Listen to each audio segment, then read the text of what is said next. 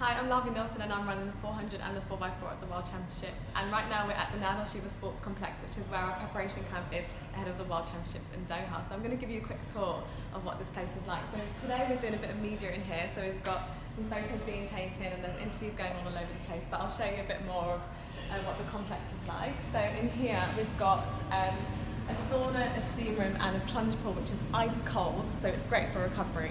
And you'll find that everywhere there's just water because it's so hot out here in Dubai. So we're making sure that we're constantly hydrated.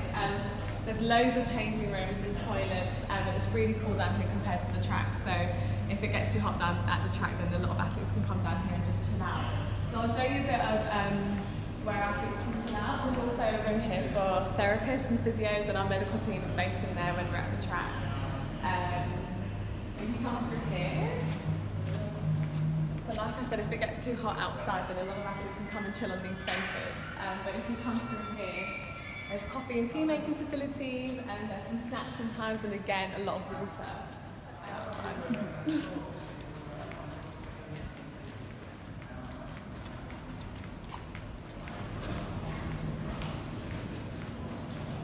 loads of ice in there as well, just in case it gets a bit too hot. But there's ice everywhere, ice towels, there's just ice and water.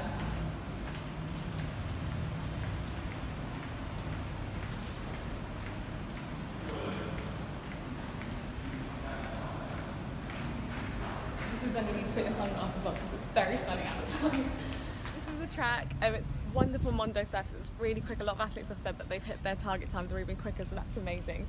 So hopefully Doha's a bit like that. So if you come this way, we've got a watt back outside. So a lot of the endurance athletes have been working out on that, just to get some mileage off the feet and sort of still get that training in. There's loads of shade, considering there's not much seating around here. It's been nice to have a lot of shade in all these tents and seating areas so we can chill out.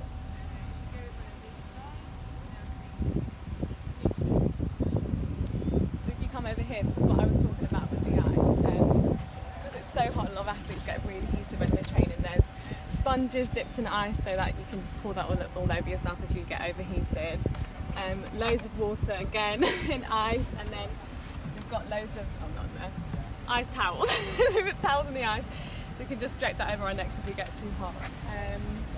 And yeah, that's pretty much National Shoot.